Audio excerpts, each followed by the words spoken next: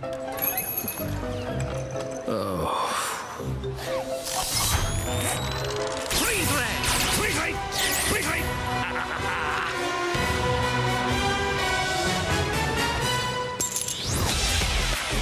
Gru, being a supervillain isn't easy. We stole the Statue of Liberty, the small one from Las Vegas. He has to control Listen up, please. an army of minions. Dave? He has to outsmart a ruthless archenemy. Shrink Ray? No! Oh, I hate that guy. And he's about to inherit Hello? 3 small problems. You will not cry, or sneeze, or bark, or fart. No annoying sounds. Does this count as annoying? Fire now! From Universal Pictures, We are going to pull off the true crime of the century. We are going to steal the moon! I shrink the moon. I grab the moon. I sit on the toilet. What? You're funny. this summer. Just because he's a bad guy doesn't mean he's a bad guy. 3 little kittens started to yawn. Now make them drink the milk. Wow, this is garbage. You actually like this? He's so fluffy, I'm gonna die. All you gotta do is knock down that spaceship there. Aww. Oh, somebody's got a frowny face. Okay, my turn.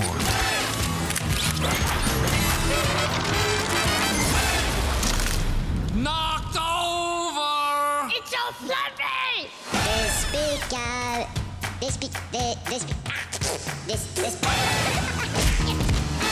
Despicable me.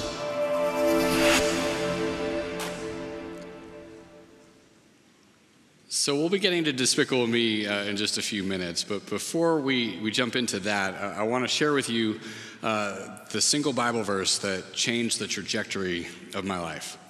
I was 20 years old, sophomore in college, really struggling in a lot of ways, and I was meeting with a counselor, and this counselor shared with me Zephaniah 3:17.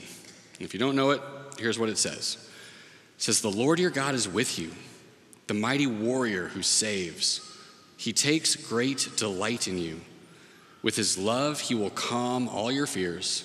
He rejoices over you with loud singing." Isn't that a beautiful verse and a great sentiment about who God is? And I hope for those of you that are listening to it now that this lands for you as just a true thing, that you just hear that and say, yeah, that's who God is, and that's how God feels about me. I hope that's what this verse speaks to you. I'll tell you that when I was 20 and I heard it, this verse hit me like a gut punch. This was the most shocking, completely turning my world topsy-turvy verse I'd ever heard. And here's why, because at 20 years old, I was one of those kids that went to church every week, grew up going to church in the Christian faith. I went to a Christian college. Faith was the most important thing in my life, and yet I had never heard this verse in a sermon, in a Bible study, in Sunday school. I'd never heard this at all. This was a shocking truth that completely felt like 180 degrees from everything I'd internalized in 20 years of Christian faith. Because even though I'd never heard this verse, I'll tell you something I did hear 26 Sundays a year, and not just something I heard, but something I said 26 Sundays a year. The service we used at the time, I had to say this as part of the confessional moment. I had to say, "I, a poor, miserable sinner, confess unto you all my sins and iniquities with which I have ever offended you." And then it goes on for a while. I had to trim it for space. And then it finishes out, "And so therefore, Jesus, be gracious and merciful to me, because who am I? A poor, sinful being." That's the truth that I proclaimed over and over again. That's what I had internalized as how God felt about me. That God sees me as a sinner, as a miserable being. And to then suddenly hear a verse I'd never heard before that says, oh, actually, God delights in you. God rejoices over you. It didn't jibe. And I had to figure this out. And for the first time, it made me look back and say, this didn't jibe. Like, honestly, if I'm being real with you guys, like, I would say this every week, but I didn't actually believe this in a lot of ways. On the one hand, I sure didn't feel like a poor, miserable sinner. Like, yeah, sure, I screw up sometimes, but I mean, look at the people around me. I'm doing okay. I was one of those good kids. I was the kid that was in church every week saying this. I was a kid that didn't do drugs and rob banks. Like, I was a good guy. But apparently I'm a miserable sinner. And I believed it at one level. But then what it also did was it created this real disconnect between me and who God was and what our relationship was. That if God sees me as a miserable sinner, and yet God also loves me, like, okay, but then he loves me even though I'm worthless. He loves me even though I'm a sinful being. It's a loving in spite of who I am. And so then when I read in the Bible, no less, something that says, oh, no, God doesn't love you in spite of who you are. God delights in you. It completely froze my brain, guys. And I'll tell you, I have spent the 20 years since that moment wrestling with this tension. Which is it? Does God despise me as a miserable sinner, or does God delight in me? And how do I know the difference or balance the tension? And that's what I'm hoping to share with you today, is 20 years of my own fruitfulness of what I've gleaned in this time of wrestling with this. And what I'll say is the Lutheran hymnal, while it maybe messed me up in this area, it also gave me help, because I only actually said this on the first and third Sundays of the month. On the second and fourth Sundays, we said a different thing. We said this. The pastor would say, if we say we have no sin, we deceive ourselves, and the truth is not in us. And then we would all say as a congregation together, we'd say, but if we confess our sins, God, who is faithful and just, will forgive our sins and cleanse us from all unrighteousness.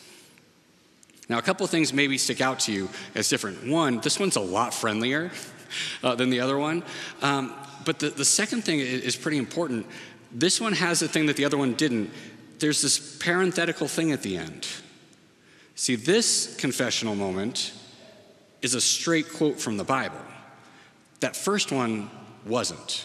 That first one is something that some well-intended Christian 100 years ago made up and wrote it down and said, this sounds good to me, and then they put it in the hymnal. But this one, this is straight out of the Bible, which means there's maybe a glimpse into some different way that the Bible talks about sin than the way we humans sometimes do.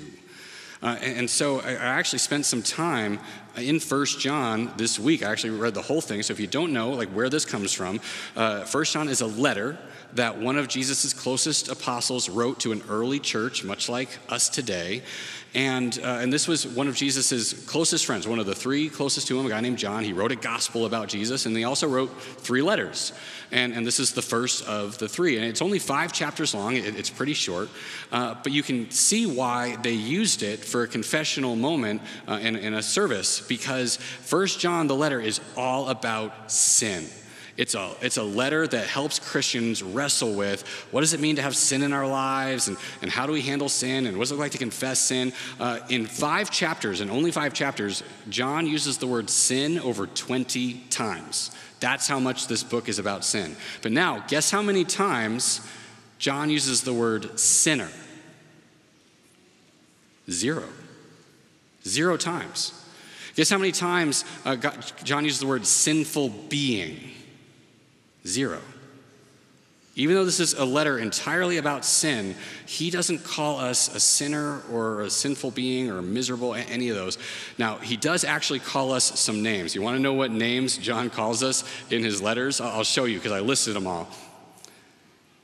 My dear children, my dear friends, dear children, children of God, beloved, dear children, dear brothers and sisters, children, friends, beloved children. Listen, every time he made a label statement in 1 John, and this is it. This is every time in 5 chapters that he declared something about the readers and the listeners, and every time the label was nothing but positive. The label is, you are beloved, you are dear children, you are friends.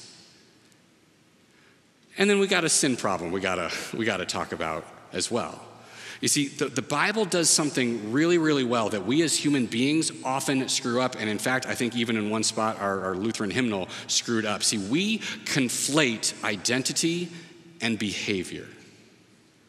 We say those are the same thing. We say that how you behave is who you are. And that's the thing that humans do. It comes very naturally to us. That is not something God does. And it's certainly not something that John does in his letters when he wrote them through the inspiration of the Holy Spirit. See, John knows that our identity is dear children, beloved, loved of God. That's our identity. And now our behavior, now we got some stuff we got to work on, but they are different. Notice even, look back again at that second section from the hymnal. Notice John, here's what he doesn't say and what I would have said. If we say we have no sin, then we're liars. That's how I would have put this. You're a liar if you say if you're deceiving yourself. That's what you are. You are a liar. He does not say that. He doesn't label us. He doesn't make any claim to our identity, that we have an identity of a liar, of a sinner, of a miserable being. No, he just says, hey, if you're saying you have no sin, well, you're deceiving yourself, buddy. Don't kid yourself. The truth is not in you in this moment. You're still a beloved child of God, John says. And so to start off our topic for today, just if I can just make one thing really, really clear.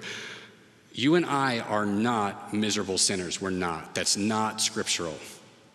Maybe I was a miserable sinner for about 10 days of my life, but on day 10 after I was born, I was baptized in the name of the Father and the Son and the Holy Spirit. And a lot of you were too. And whatever might have gone on in those first 10 days, and that's up for some discussion, from day 10 until 43 years old, I have never been anything but a beloved child of God, and neither have you. Neither have you. And yet, I wish it were that simple. I wish I could declare that and we'd get it. But the fact is, all of us struggle, and we've struggled for 2,000 years with this tension. It's so hard to keep these things distinct. Am I a beloved child? Am I a miserable sinner? And on the one hand, I want to believe this, but then why do I still sin? And if I am a miserable sinner, then why would God love me in the first place? And we struggle with this tension, and we always will. And I hope to at least shed a little bit of light with it to you today, because we do need to wrestle with this. And like I said already, I'll say it one more time. I promise you that my identity and yours, I promise you, is that we are a beloved child, period. But I don't want to be shallow and superficial and act like that means our sin lives get less complicated. And so there's some wrestling that we have to do, every one of us. Like, okay, so then what percentage of me is a beloved child? And what percentage of me is sinner? Or maybe it's my behaviors. Maybe some of my behaviors God likes, and they're good childlike behaviors, and other behaviors are sinful behaviors. What's the ratio of beloved child to miserable sinner? Am I like 80% beloved and 20% sinful? What percentage of me does God delight in? And what percentage of me does he despise? I think it's an important question, and it's certainly one that's plagued me for most of my life. And it's the question I want us to really wrestle with today, because we don't use these terms anymore. But the fact is, what part of me is delightful to God? What part of me is despicable to God? And now suddenly you maybe start to see why this movie might make sense to look at today. So we're gonna look at Despicable Me, and I'll just tell you up front, I'm treating this movie the way I treat the parables of Jesus. So Jesus told parables. These were interesting stories that revealed a deeper spiritual truth, and so I think Despicable Me in a lot of ways is a parable that reveals some deeper spiritual truths. And so just like Jesus would do, sometimes when he'd tell a parable, he'd give the listeners a cheat sheet to help them understand the point he was trying to make. He'd say, look, in this parable, there's going to be a God figure, and then there's going to be someone that represents you human beings, and he'd tell them who it was. And so in the same way, I think that in Despicable Me, there is a God figure, and then there is a figure who represents our human condition. And believe it or not, the God figure in Despicable Me is Agnes. If you don't know the story, there are 3 sisters, orphaned girls, and Agnes is the youngest sister. And I think in some very real and important ways, she represents how God interacts and feels about us in the world. And so if God is Agnes, through process of elimination, you can maybe guess who represents us in this movie. Yeah, it's Gru. Yeah, it's the villain. So let's look at these two, what we see about them and how they act towards each other, and what we can learn about that for ourselves as we try to wrestle with which parts of us are a delightful me and which parts are a despicable me. And so in this first clip, we're just going to meet Gru. We're going to get a real character study in who he is, what motivates him, the way that he tends to move through life. So let's check out this introduction to Gru.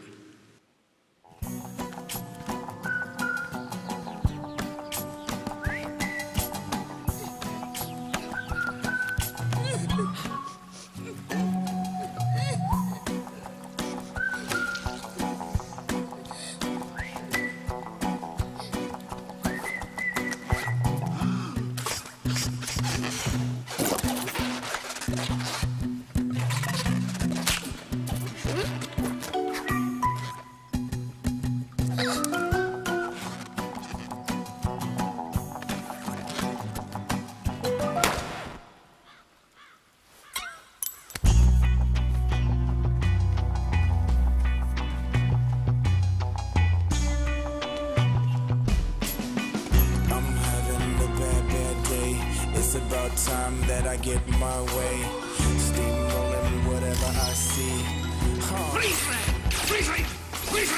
I'm having a bad day. If you take it personal, that's okay. Watch, this is so fun to see. Oh, despicable me. What a jerk, right? What I love about him, it's not just that he's mean, it's that he goes out of his way to be mean. Like, he could have just laughed at the kid, but instead he had to make the pain and misery worse. And then the final touch for me that I loved is someone who's been a server, and been in retail. If you don't want to tip your server, tip your barista, that's your choice. That's the thing. To tip them a quarter, that's him like really rubbing it in. That's what a miserable sinner Gru is, right? So this is the picture. They've introduced this guy. He is a villain. He is despicable. And you might have caught it from the trailer, but just to recap, his dastardly plan is he wants to steal the moon. He's going to build a rocket, fly the rocket to the moon, shrink the moon with a shrink ray, grab it, bring it down, and then somehow profit. I'm never quite clear on what I think he's going to hold the moon for ransom. He never really says how this is going to make him any money, but this is the plot, okay? And at some point, through obstacles he's trying to overcome, he decides that he needs these 3 orphan sisters to help him with a particular part of his plan. And so he's going to trick them by adopting them, pretending to adopt them, use them for his plan, and then ditch them at the first opportunity. A pretty despicable thing to do, right? Here's how that scene goes. Please tell Margot, Edith, and Agnes to come to the lobby. I bet the mom is beautiful. I bet the daddy's eyes sparkle. I bet their house is made of gummy bears. I'm just saying it being nice. Aw, my caterpillar never turned into a butterfly. That's a cheetah. Oh. Well, Debbie was a very lucky woman. Who's Debbie? Your wife. Oh, hi, girls.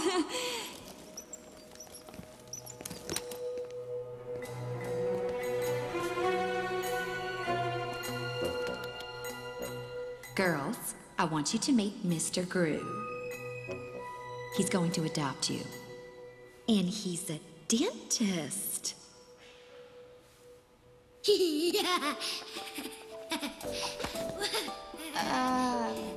Hi, I'm Margot. This is Edith, and that's Agnes. I got your leg, I got your leg. Okay, that's enough, little girl. Let go of my leg. Come on, you can do it. Just release the grip. Wow.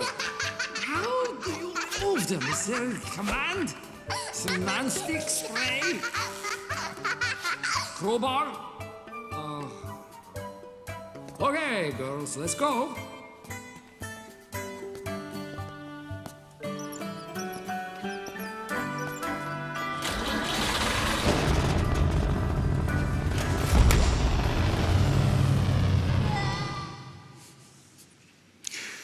I mean, it's heartbreaking, isn't it? Their ideal hopes for what their adopted parents would be like, and then they get Gru. And the two older sisters, that they have the reaction you would expect: shock, disappointment. I love that when he picked a fake profession, he could not have picked a profession more disappointing to a child than dentist. But did you notice how Agnes reacted to him? No disappointment, no shattered dreams. She just ran to him, giggling, grabbed his leg, and showed him nothing but unconditional love and delight. She delighted in him, dentist and all. And that's crazy. And I think it's easy for us when we watch this movie to write this off as the naive actions of a silly little child who's not old enough to know better. But maybe there's something else going on there. Because what you see is that throughout the rest of the movie, every weird thing about him, Agnes loves. He has a dog. It's not even a dog. It's like an abomination with legs. She loves it. He has a house full of spiky things and weapons. She loves it. He puts them to bed in diffused torpedoes. At least he hopes they're diffused. She loves it. Every weird thing about him, everything that would normally be a reason why the world would judge him, or why people would think he's gross or evil or malevolent, she just receives it with the pure simplicity and joy of a child, and she just delights in who Gru is. And that culminates in this climactic moment where Gru finds out that his evil plan is about to fail, that the money he needs to build the rocket to get to the moon so that he can steal it, he doesn't have. And so then notice what Agnes does in this moment where his evil plan is on the brink of failure.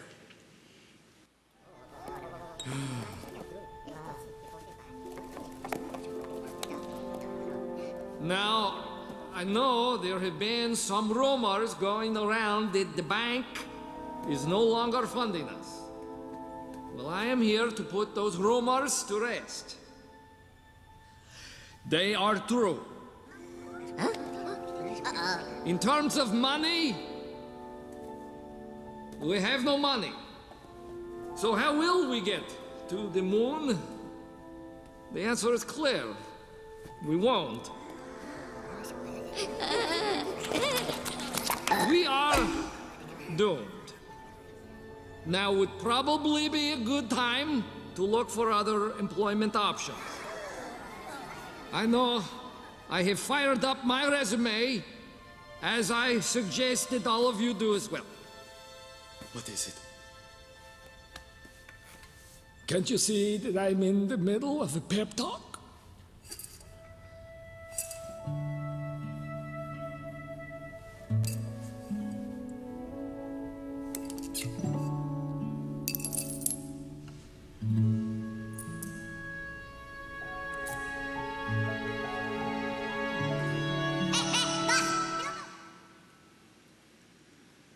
This is a shocking and transgressive moment.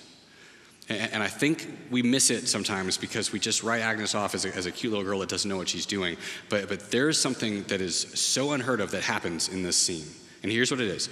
We love and we're very used to movies and stories where the bad guy gets redeemed, where he turns his back on the evil path and he chooses the light and he helps the heroes. We love those stories, but they always go in a particular order. The bad guy, the villain, he has to repent first.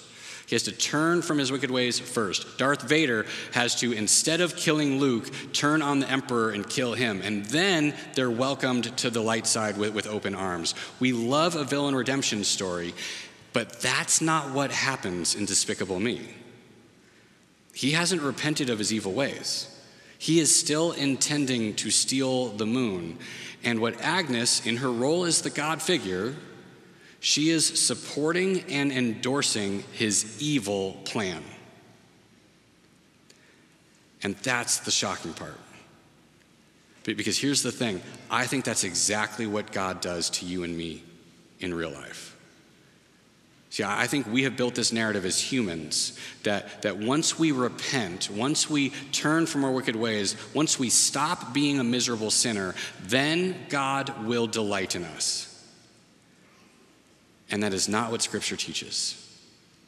It's not what Despicable Me shows.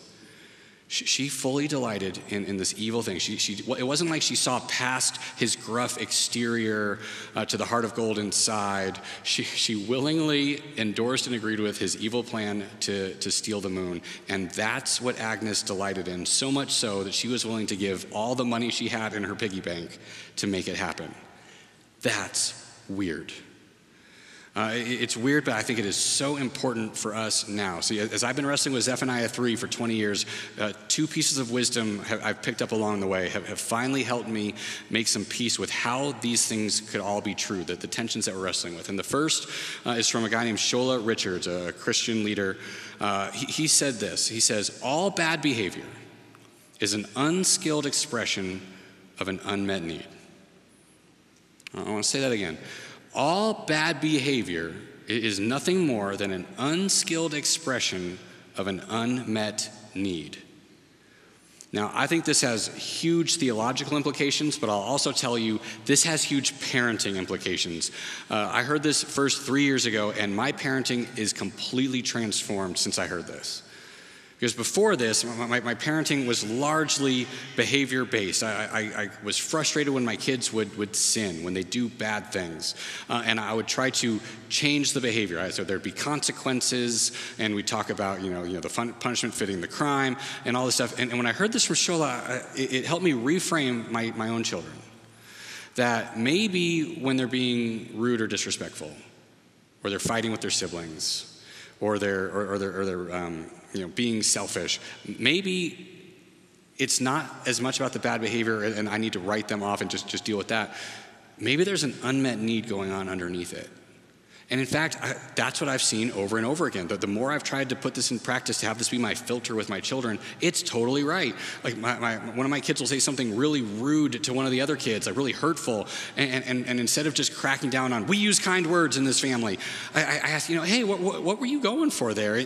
And often they were just trying to make their siblings laugh. They want to be funny.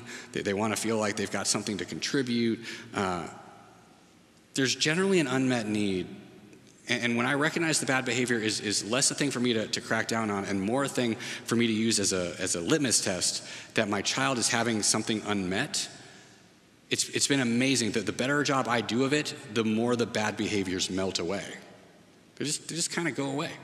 If they're feeling disconnected and so they act out because at least it makes me notice them, well, maybe I can offer them connection instead, and then the acting out doesn't need to happen as much.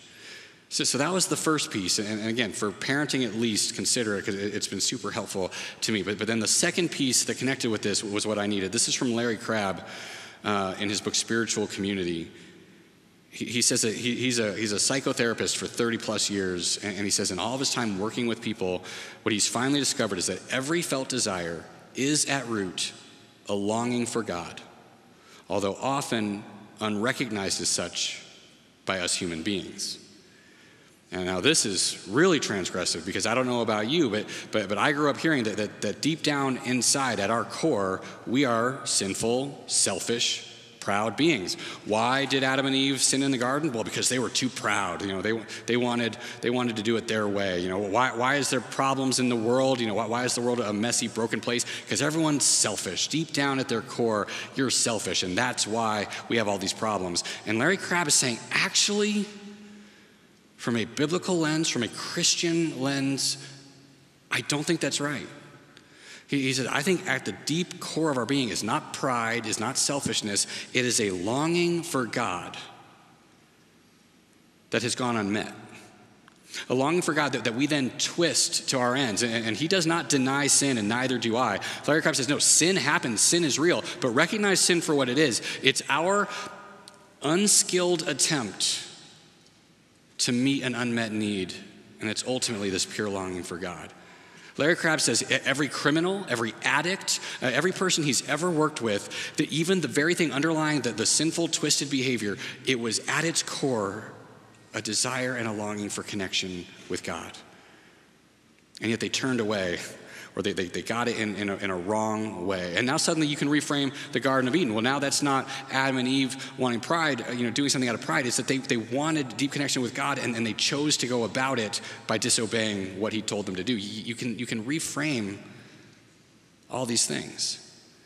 And these are the things that changed life for me, because what it does is if these are true, and I really believe they are, then when God looks at me, he's not distracted by my bad behavior and my unskilled expressions. He's not fooled by my twisted, sinful ways to try to fill my longing for him. God sees the pure, longing heart that he put in me, and he delights in it. That's how God can delight in me from the beginning. He delights in me before I change anything about my life, because he knows how he built me originally. And he sees and he is grieved by how sin has twisted up my life and made me settle for less. But he's also confident that he can, through the power of the resurrection and his Holy Spirit, make something better out of my life. And that's why God can delight in me every step of the way, and also delight in even the things that other people would call despicable. That's what I think Agnes does. See, if you watch Despicable Me, you find out that Gru had a mother who was very alienating, indifferent. Maybe she didn't even love him. Certainly she never expressed any delight in him. Even when he's doing things like building rockets as an 8-year-old, she had no words of delight or encouragement for Gru. And so what's this unmet need? He just wants someone to delight in him. And so what's his unskilled expression of it? Well, he figures if he can keep doing bigger and bigger criminal heists, someone will notice and someone will tell him good job. And specifically, he sure would love for it to be his mom. And so what is it that Agnes, in her role as the God figure, offers him? She sees beneath the behaviors. She sees the heart, the desire for someone to delight in him, and so she just does. She just delights in him. Not the thing that maybe he's going to be someday, or when you clean up your act, Gru, she just delights in him, and she says, you want to go to the moon? Let's go to the moon. And she supports his dream, misguided as it might be. And that's the picture that's finally helped me make sense of how it can be that I'm a beloved child, but there's also sin in me. How do I live in this? And I think Despicable Me does a really great job of showing that tension in a way that is consistent with Scripture. But I also get that it's a little weird to say that God delights in an evil villain, and that's why God delights in us. I don't know if you and I can relate to that. I've never tried to steal the moon. You probably haven't either. So I actually want to close out today with a bonus movie, one we didn't warn you about, but a movie that I think more accurately will land for us in just the regular, ordinary lives we're trying to lead, and what it means for us to have God delight even in our worst or incomplete moments. And so this movie is called Begin Again. And you don't really need to know a lot about the premise. All you need to know is that Keira Knightley is a young, aspiring singer-songwriter, and she's about to give up because she's a failure. Nobody likes any of her songs. And that's the premise. And also, I'll help you out one other way. Just like I did before, the God figure in this movie and in this scene is Mark Ruffalo. So look for him and enjoy this clip. Thanks very much. I know that there's a lot of people on the list to play tonight, but I was wondering if I could just add one more. She's a friend a long way from home. And if it's okay with you, I was wondering if you'd like her to come up here and play one of her songs. Is that okay? Yeah? Greta, would you come up here, please? Just give me a boom.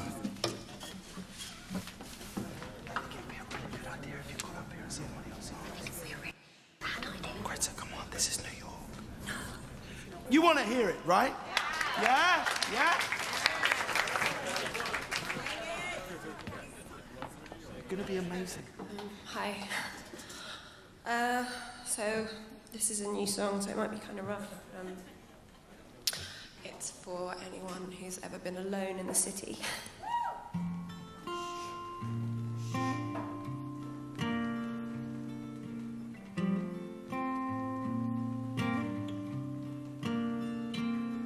So you find yourself at the subway with your world in a bag by your side, and all at once it seemed like a good way. You realize it's the end of the line, for what it's worth, here comes the train upon the track, and there goes the pain, cuts to black. Are you ready for the last act, to take a step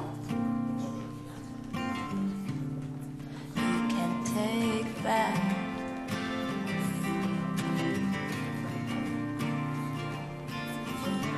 Did she love you?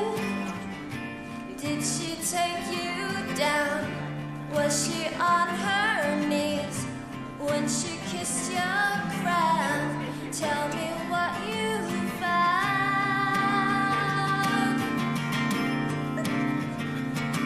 So you find yourself at the subway with your world in a bag by your side.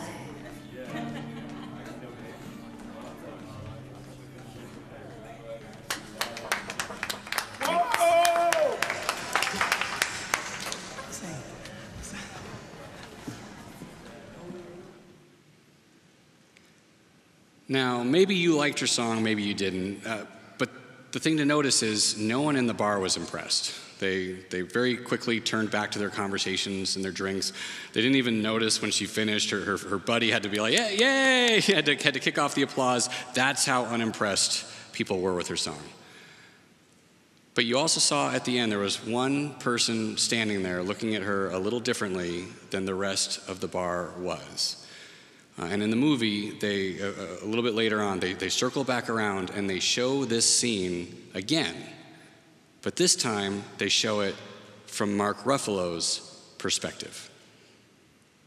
So this is a new song, so it might be kind of rough. It's for anyone who's ever been alone in the city.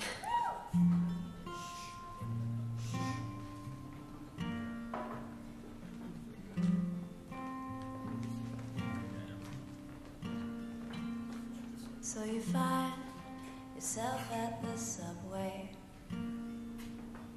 with your world in a bag by your side, and all at once it seemed like a good way. You realize it's the end of the line, for what it's worth, here comes the train upon the track, there goes the pain, cuts to black. Are you ready for the last act,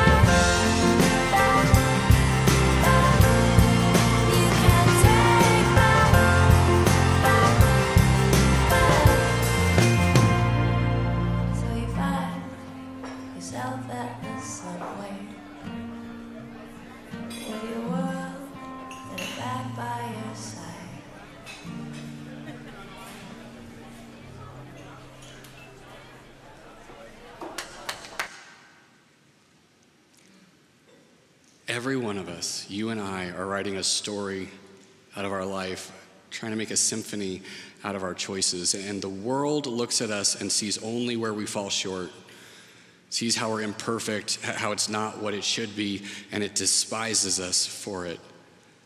But God sees the story that he wants to write with your life. He sees the symphony that he could make. And God delights not only in who he originally created you to be, but in who he's going to help you become in the future.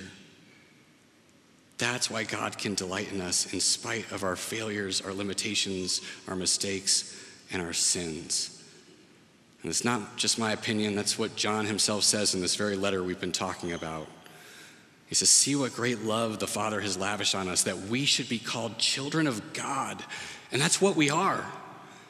And the reason the world doesn't recognize us for what we are is that it did not recognize him. Dear friends, now we are children of God, but what we will become has not yet been made known. But we know that when Christ appears, we shall be like him. John is describing for you and I the thing that we have a promise of, that we have already been named and delighted in by our Heavenly Father God. And we don't get to see it now, but he already sees this beautiful thing that we will become, that he will create in and through our lives and our stories. And so this is the silver screen truth I want to leave you with. That if you've needed to hear it, then hear it now. God delights in you far more than you realize. And the way he's able to do that is because he recognizes that those pure, holy desires that are beneath the surface of our sinful behaviors. And God's already looking ahead, and he knows the glorious future you that you are becoming. And this you can count on every step, every day of your life. This will always be true of you. So let's pray and give thanks to God. Lord God, you're the one who made us. You see our hearts so deeply. And you also grieve and see how we have fallen short of the story or the symphony you would write with us, but none of it deters you.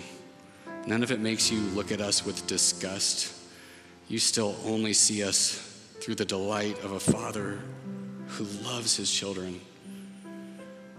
And you will not let the sin and brokenness of this world derail who you are making us become as your children. Your good goals for us, your picture for who we could be, it's never too late, and you will not fail in your efforts. And so, Lord, I pray that here and now, every person listening would leave any shame, guilt, condemnation behind. They'd throw it away, because a child of God deserves their Heavenly Father's delight. And Lord, help us with eagerness and trust to embrace the beautiful thing that you can do and that you are doing, even here and now, in every step of our journey. We pray this trusting in the power of Jesus' I love name. a good story. Amen. Don't you? I hope you found the truth of the gospel today in the scenes of our featured film. Thanks for joining us at Pathfinder Church, where we're bringing together imperfect people in pursuit of a whole life. If you want to learn more about us, head over to pathfinderstl.org. You can also follow us on Instagram, Facebook, YouTube, or Twitter for even more content. Speaking of content, check out Pathfinder Message Podcast to go back and listen to all of our messages. You can also follow Pathfinder Music on Spotify to hear songs that we'll be playing next weekend. If you'd like to support our ministry with a gift, visit pathfinderstl.org/give. It's your generosity that fuels our work here at Pathfinder Church. Well, have a blessed week, and we'll see you next time.